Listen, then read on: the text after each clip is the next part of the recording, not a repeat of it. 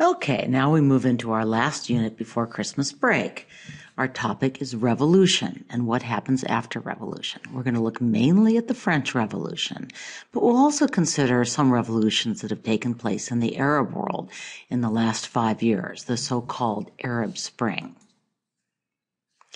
But what does this word revolution mean anyway? When you hear the word revolution, what comes into your mind? Actually, we throw the word around pretty freely. Revolutionary new tide will get my clothes cleaner, right? There's some music revolution or another announced pretty much every year. The word threatens to become meaningless. But sometimes non-political uses of the word revolution actually make some sense. So, for example, was there an Apple revolution?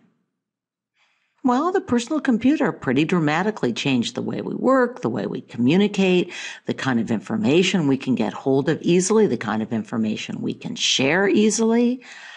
That was a genuine and significant change in the way people lived. Let me also note that the personal computer helped cause political revolution. I'd argue that along with Pope John Paul II, Bill Gates and Steve Jobs deserve a lot of the credit for toppling communism. And why do I say that? Any guesses?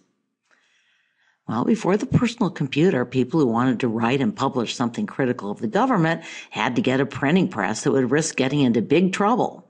Or they had to spend a lot of money on Xerox machines. It was hard for government opponents to get their story out, especially when the government controlled the media. But once you had desktop publishing and then an internet that could connect all those desktops and then phones that could send photos and videos out to the whole world, well, it got a whole lot easier to get your point across. So maybe the computer revolution spawned a revolution in, well, revolutions. Just think of how those French revolutionaries could have used iPhones and Twitter. And for that matter, how cell phone technology is already changing the face of revolution in the Middle East. But when we use the term revolution in history class, we usually mean an event that ushers in some really fundamental changes in the principles of rule or in the way that we live. Military historians, for instance, talk about the gunpowder revolution. We talked about that in class. Once gunpowder could blow up castle walls and pierce the armor of knights, feudalism was pretty much over. We've just learned about the scientific revolution, about paradigm shifts, about turning the sources of truth on their head, and this produced a wave of experimentation and invention that changed ordinary lives dramatically. When we talk about political revolution, like the French Revolution, we're usually referring to a change that goes way beyond toppling one ruler and replacing him or her with another. A revolution does not just change who's on top. It changes the justification for rule, why that person or group is or should be on top.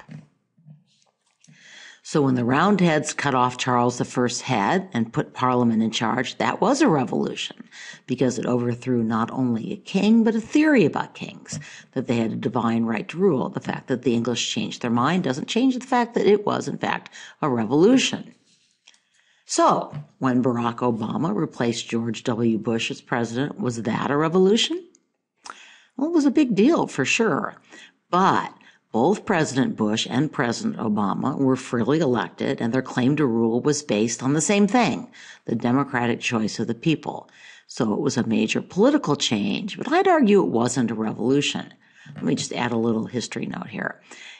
Thomas Jefferson wrote about the Revolution of 1800. Any guess what happened in America in the year 1800? Well, in 1800, John Adams, a sitting president, was defeated for re-election by Thomas Jefferson, who represented a different political party and held very different political views. And then something really amazing in world history happened next. What was that? John Adams got on his horse and he rode back to his farm in Massachusetts. Jefferson moved into the White House. Nobody got out their guns. Power changed from one political group to another peacefully. And yes, in world history, that was a hugely important move. We've just gotten used to the pretty revolutionary, idea of peaceful democratic change by election. I just hope we never start taking it for granted. So let's bring this whole question of revolution closer to home. What would a revolution look like at Juan Diego? Would it be a revolution if the diocese decided to fire most of its teachers?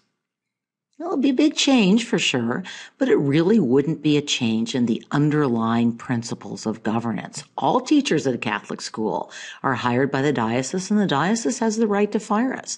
We signed on knowing those were the terms, and frankly, pretty confident that the diocese would behave fairly. What if students took over the school, fired most of the teachers, abolished school uniforms, and reinstated high school recess? Would that be a revolution? Yeah, I think it would be a revolution.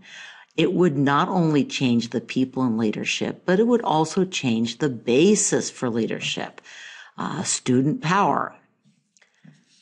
Would it be a revolution if Judge Memorial invaded and took over the school? No, I don't think conquest is quite the same as revolution, but conquest can be a spark that lights a revolution. Stay tuned for Napoleon. So I'm going to stop there and let Ms. Jacobs get on with the French Revolution. But let's keep the question open, okay? Why was the French Revolution a revolution?